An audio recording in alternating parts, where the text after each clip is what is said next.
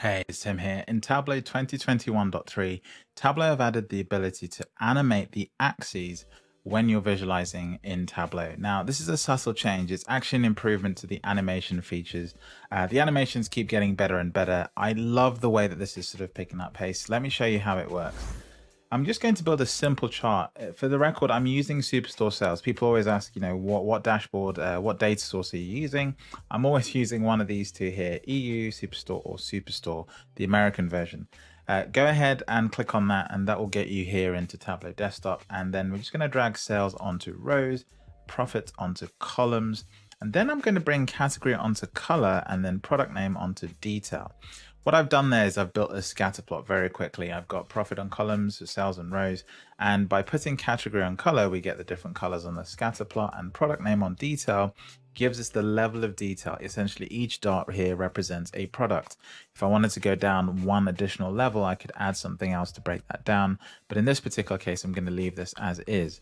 Now, in order to show you this, I actually need to make sure a couple of things are happening. Now, if you're using an older version of Tableau, you might not see this because for you, the animations are going to be disabled. So they essentially, up until the previous version of Tableau, I'll put a link to that video here. Up until that version, essentially animations were not on by default. So you can see here, for me, they're on by default. For you, they might be off. So if they're off, you can just come to this option and toggle it on. Go to format, toggle it on, and you're going to be good once you've gone into the animations options there. You can obviously change these presets if you want it to be slow or fast. I'm going to set this to slow so we can see this effect happen a little bit better. And now we're pretty much good to go. The last thing I need to do is to put a filter on here to see it work. So I'm going to right click on category and select show filter. What that actually does when I do that very quickly is it automatically puts the category onto the filters pane and then enables the filter menu on the right hand side. So that's all done really, really quickly in one go.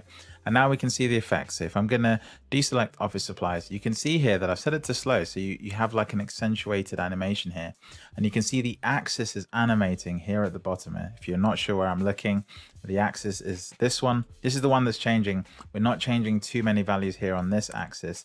So the one to really pay attention to is going to be this bottom one here. So let's have a look at that again. Let's deselect office supplies and then reselect it, and you can see that that's changing. Now, the reason this is good is because essentially in the past, sometimes you change a filter in your dashboard and the axis just flips instantaneously. Let's go and disable animation so you can see what that actually looks like. So let's go to off and let's go back. And now let's try the same thing again. You see the axis just flips.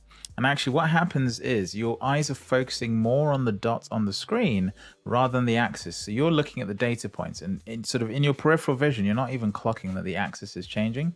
So you think something's happened to your data when in fact, no, the axis has changed and actually you could be looking at a different context altogether. So that's why this feature is really, really good. It makes it easier for people to see and understand what's going on. And I think it's good for data viz best practice just to have this on because it's now communicating something. It's communicating change, not just through the chart, but through the axis.